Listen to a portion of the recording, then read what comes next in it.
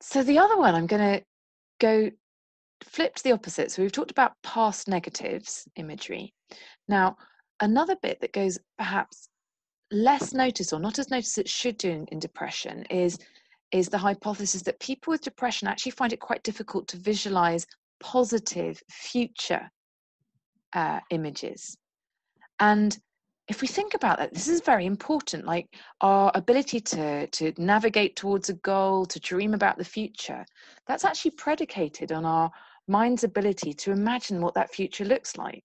And this might be a really simple thing, like getting out of bed in the morning, imagining how one's going to, navigate the day, something to look forward to really quite specific hopes and images of the future.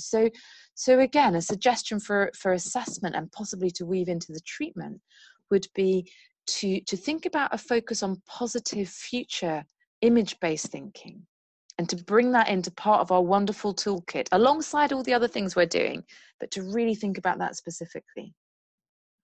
Very interesting. Okay.